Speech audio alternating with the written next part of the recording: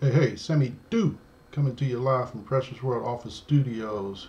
Real estate mentor and coach and investor, founder of the Real Estate Wholesale Helpline. I want to talk to you today about prerequisites that are necessary in order to be in the real estate investing business. If you ever thought about getting into the real estate investing business, or if you are in the business and still trying to get your first or second deal, you definitely want to subscribe to this channel, because we come to you from a grassroots standpoint, giving you the golden nuggets, the secret sauce that you're not getting anywhere else. And I want to talk to you about the two prerequisites to be in this business. Sammy-doo, live from Precious World Studios, doing it again, dropping another golden nugget.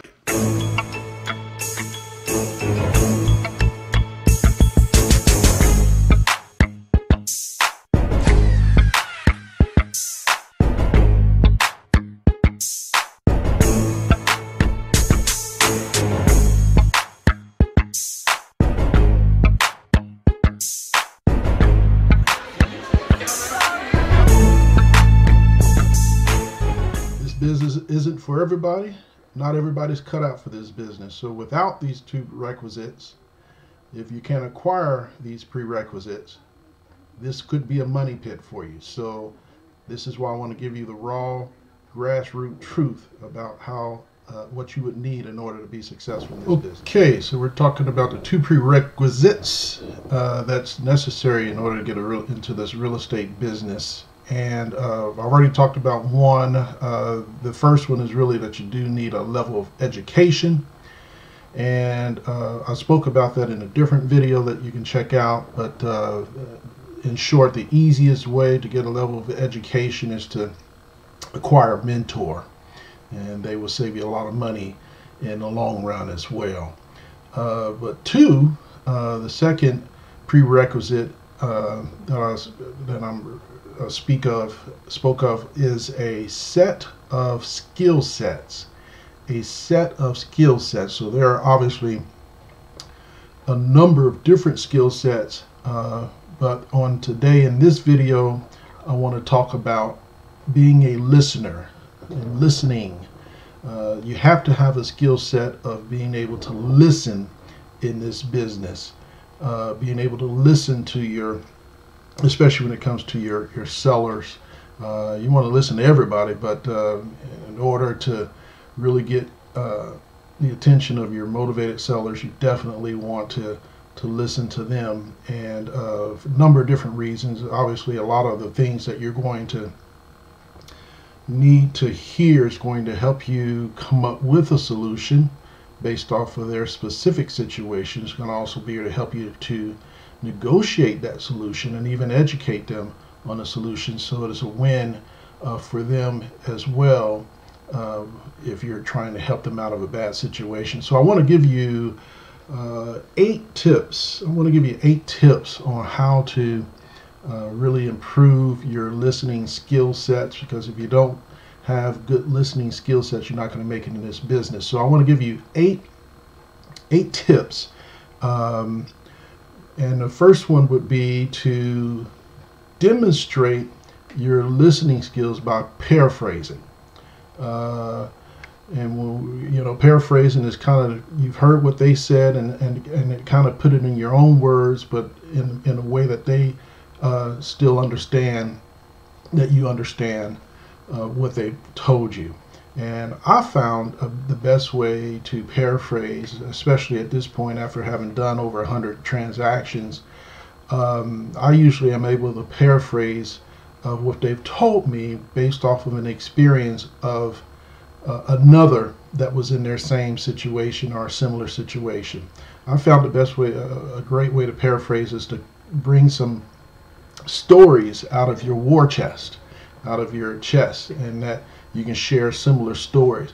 And it does a couple of things. First of all, it lets you know that you understand exactly what they're going through, and secondly, also lets you know that what they're going through is not unique to them, although they may feel like it's unique to them, but others have also gone through what they're going through, and life still goes on, and you were able to help them out, and now you're able to help them out as well.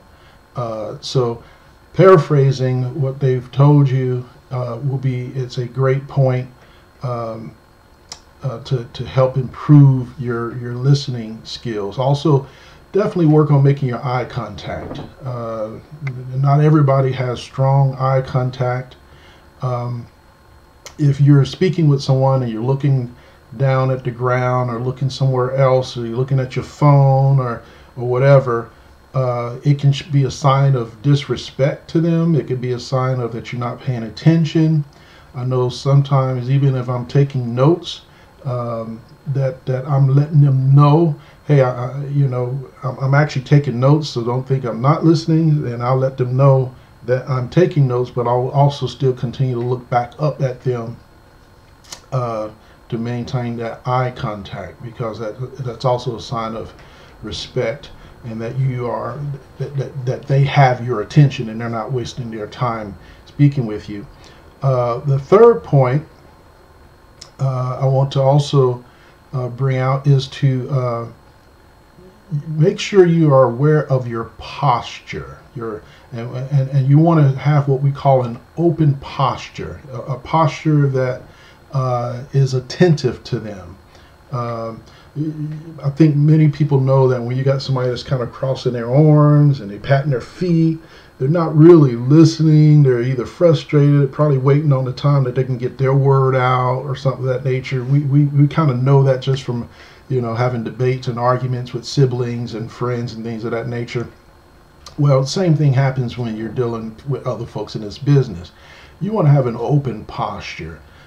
So what I would suggest is, if you guys are sitting down somewhere, just kind of, lean forward. Or if you're standing up, I tend to kind of stand with a 3-point stance, not with my arms crossed, but just kind of leaning forward, sometimes with my notepad, because I'm writing notes down.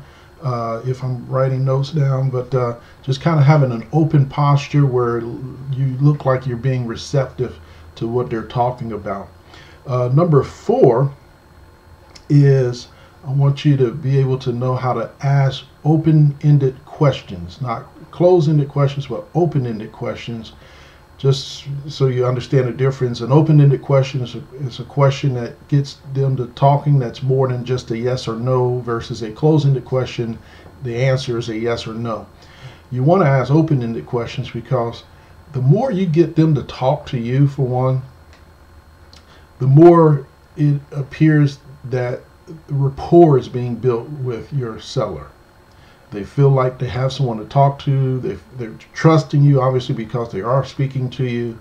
And not only that, the more that you are able to hear and take in, the better position you're going to be when it comes time to negotiate. But more importantly, for the sake of that conversation and listening, when they're talking and you're being quiet and you're not talking over them, and you're just asking open-ended questions to get more information out, it really, really shows that you are attentive, and that you're trying to understand, and probably are understanding.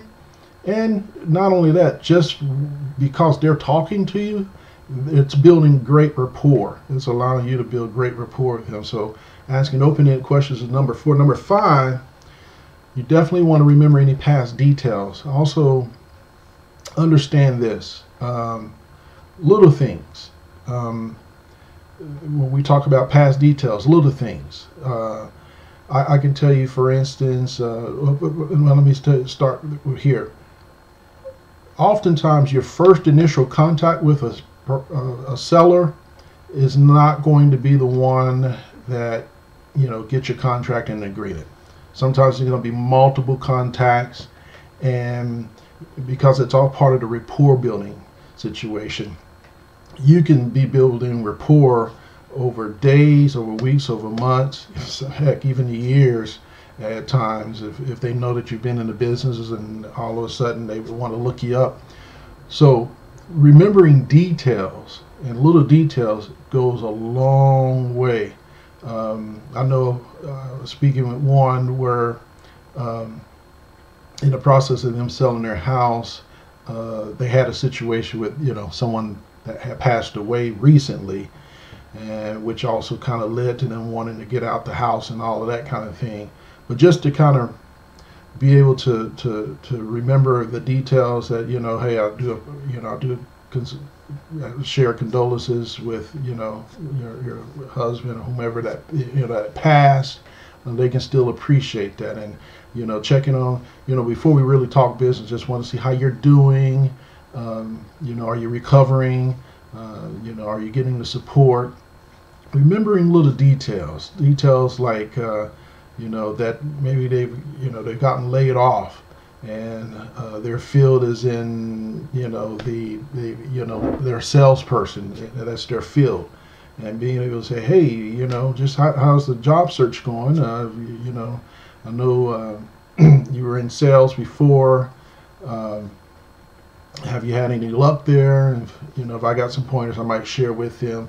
But that all goes into being able to build rapport, remembering little small details. That their brother's wife had a baby or something of that nature, and the reason they weren't able to meet with you then was because they had to go and go to the baby shower, or the baby was being born or whatever. And just having those types of details. This is why having a CRM in your business is also important, that you can make those different types of notes, so when you're going through your notes and you're speaking with someone, you can bring up some of those smaller details of the past, and that helps you with building rapport and lets them know that you've really been listening to them. I probably spent a long time on that one. Number 6, and this is more while you're in person, but have some nodding, some gestures.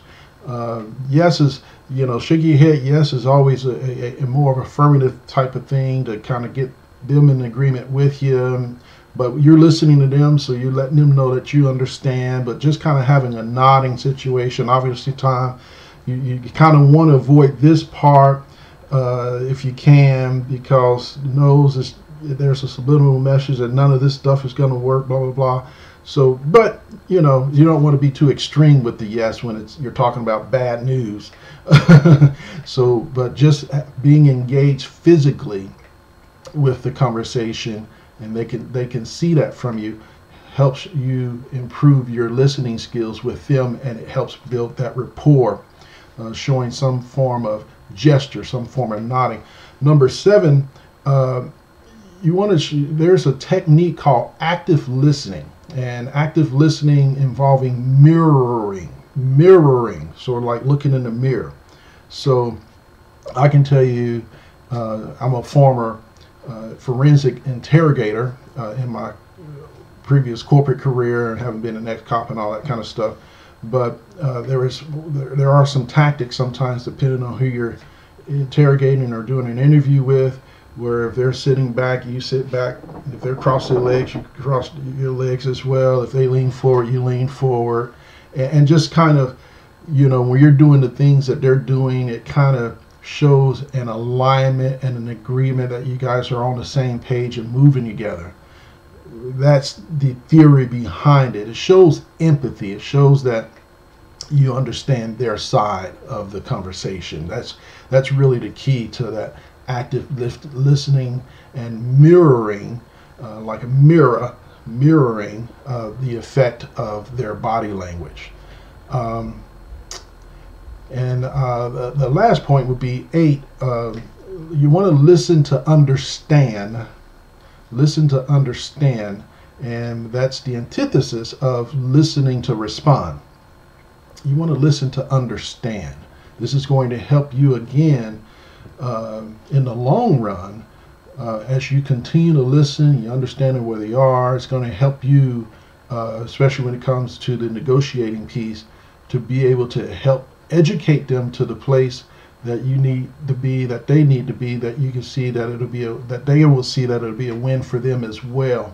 So listening to understand, not listening to respond, but listening to understand. These are maybe 8 ways that will help you to improve your listening skills. And sometimes you can kind of practice, just practice on your friends and family. Just simply with these 8 nuggets, while you're having your next conversations in the living rooms or at the lunch at the table and things of that nature. Just kind of, they don't have to know what you're doing, but you can kind of practice these 8 little skills that I've just shared with you, just so you can kind of get in the practice of it. And you'll be surprised how this would actually even improve those relationships as well, because it's just something about those skill sets that help you build a better rapport with the folks you're engaging with. So listening is a very, very important skill set in the real estate investing business. And if you, again, this business is not for everybody, but for those that either have the skill sets or can acquire the skill set, you definitely will have a shot in this business. So if you're not a good listener, don't waste your money trying to get into this business. Don't waste your time trying to get in this business. But if you can acquire good listening skill sets, this will be one of the skill sets that is a must to get in the real estate investing business. And if you like this information, please like the video, and even share this with someone that you think might be helpful. And if you really want more time with me in particular, because you want to get some more advice on your business, and even possibly look at obtaining mentorship and coaching, because again, that's going to be the quickest and shortest way to success. In the program that I provide, I try to help my students get their first deal within the first 30 to 60 days, making anywhere from $3,000 to $30,000. Hit the Real Estate Wholesale helpline link in the description, and that will allow you to schedule yourself to get onto my calendar. It's not a webinar. It is a live video conference with me, speaking with you about getting your business either started or a little bit more stable, or whatever those needs might be from you. So click the link in the description if you want to get on my calendar. And until then, I'll see you at the top, because the bottom sure is crowded. God bless. Hey, Sammy-doo, the Duru, back at you. Hey, are you smelling when I'm cooking? Are you picking up when I'm putting down? You like these golden nuggets that we are dropping at you?